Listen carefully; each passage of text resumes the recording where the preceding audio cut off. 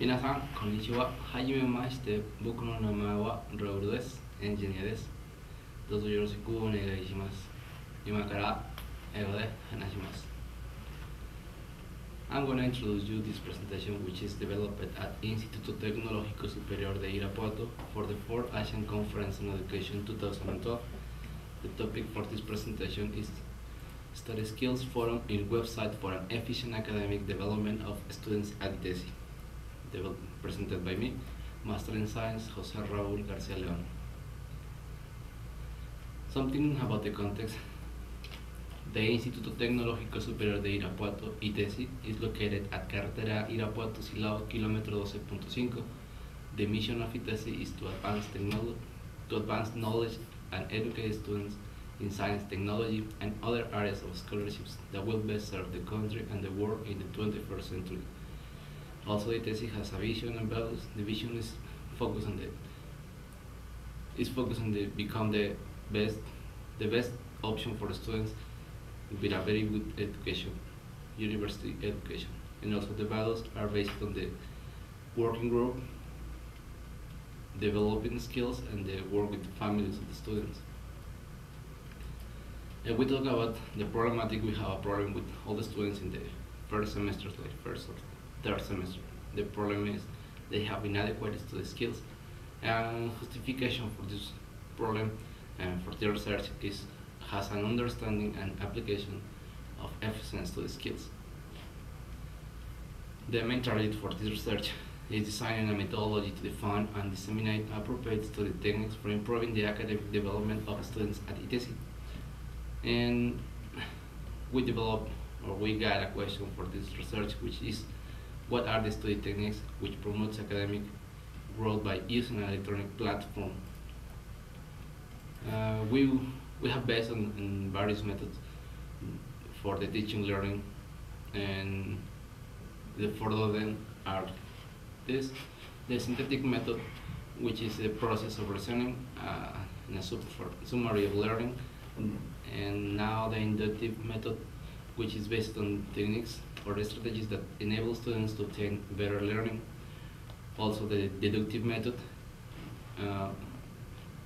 This is a concepts, definitions, laws, and principles that generate the deduction based on them. And finally, the analogical or comparative method, which allows to make analogies and logical reasoning with all the students. Now let's talk something about the pedagogical basis. The Piaget philosophy, it's a biological and intellectual development which is clearly related, and the Brunner philosophy is based on the learning concept, the first 14 years of the students, and also the training concept, which starts at 15 years. The Vygotsky philosophy is based on a social cultural learning, which is the importance of social context and the capability for imitation. It means that how the students develop in their own society, this helps to improve or develop their own skills when they become students. And finally, the Ausubel philosophy, which is associate and acquire knowledge through the experience. All they do, all they have, all they experience during their childhood or during the childhood will help them to develop their skills for becoming students at the university. And this helps us because when they come to the university, they are a mix of the cultural learning, the social learning, the experience learning, and the other basis, the family learning. They develop and mix all these skills for become a very good students, or maybe not. So this is important for us. Now let's check something about the philosophical basis, kind of subjectivism and the rational. The first of it talks about the theory of knowledge that can be said of what is true for a subject and not for another. It means that if I have an idea, an experience, and social experience, kind of, maybe if we have this experience again, the results or the understanding is true for me, but it doesn't mean that will be the same for others. And now also the rational which is characterized by the real and the explanation of science in logical terms.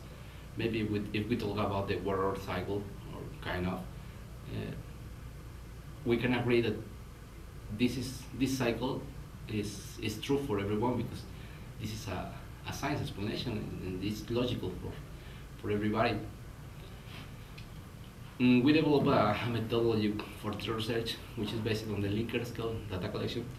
This is help us to measure the impact for the students and all people involved with the research, and also the Cronbach's alpha for a research measurement about the level of impact and reliability with all people involved with this project. The research design make us to work with some characteristics, or well, particularly the design. We can say that this is quantitative because where an objective interpretation of the phenomenon is the product of the information, and also we can say it's descriptive because merely describes characteristics of a group of elements studied without making comparisons with another groups. It means that we have been working with 30 students group, and also with these students are all the exercises and activities and the results. We didn't make comparisons with another groups because this particular group, the single group, is just our focus in the research. So all the activities make some results about just with this group is just one characteristic of them. So that's the reason we say this research is descriptive and quantitative. If we check some statistics data, we have the first instrument, the A instrument, which make us know that this research has an impact good based on the 35% shown in the green bar, and also has a 51% that shows that data is correct for this work. And also we check the B instrument, we are going to explain it later. We can check the level of reliability. We can check that this is very good for the research. Now let's check some of the results using the A instrument, which is based on the basic knowledge study. And we can see that 43% say yes, the students have a basic knowledge of study, and also has a 50% who says no, they don't have a basic knowledge of study. And finally we have a 7%, which means that they don't know and they don't understand or don't apply the basic knowledge, so they are kind of lost with the university studies. Now checking the B instrument, which is based on the study techniques and the use of them, how to use of them. We can check with this graph that the 30% they have some study techniques and they know how to use them and they have very good results. But also we have 65% that they don't know. Maybe they have study techniques, but they don't exactly know how to use them and how to get the best of them. And also we have the 22%, which is so bad for the institution because they not even have study techniques and they don't know how to use them, so they are very lost. So this is gonna be the result in the very good and in a very bad results for institution.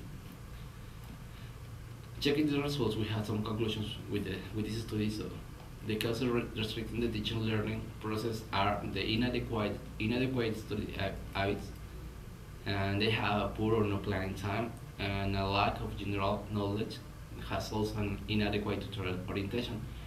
We had to base it on these causes to make a proposal that help us to improve all the teaching learning process.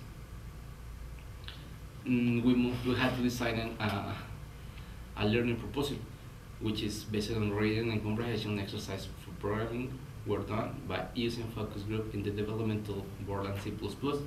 Also, various techniques were provided, such as an abstract study, algorithms, notes, flowcharts, summary tables, concept maps, among others, through a web platform.